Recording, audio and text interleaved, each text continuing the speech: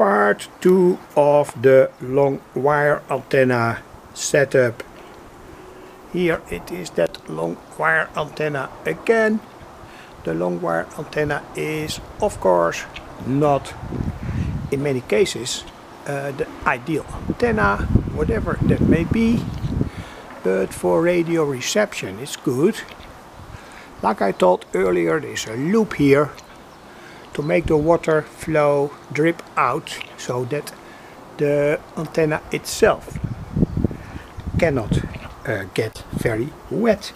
Here the entrance to my radio shack. Here is that massive copper wire.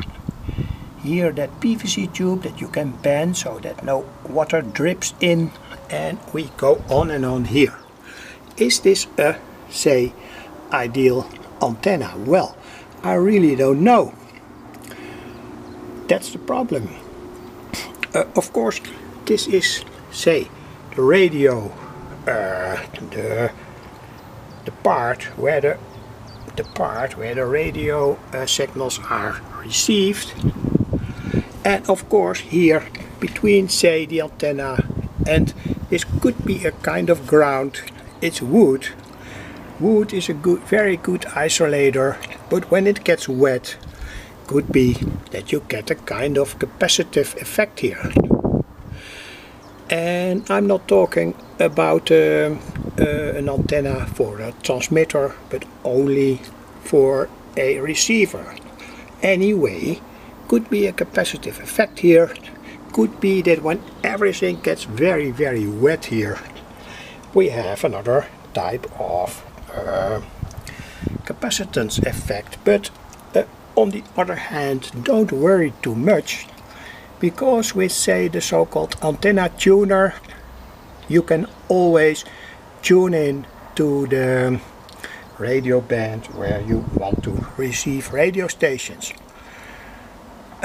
It's in my book Retro Radio, and perhaps also on my YouTube channel, that antenna tuner that could be very helpful.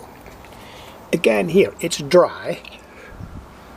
Here is dry, so this is okay. Here also the antenna, here also the antenna. In a PVC tube. Reason is that we have to have some distance between, the ground. This is not a ground, but anyway, the distance and the wire where the radio stations are received. And here again. So my camera runs out. I'm gonna mount this wire here to the complete antenna, etc., etc.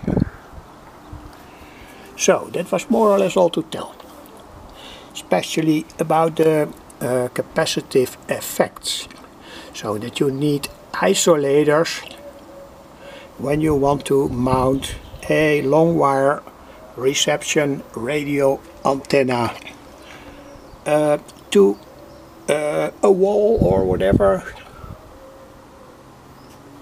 Anyway, thanks for watching.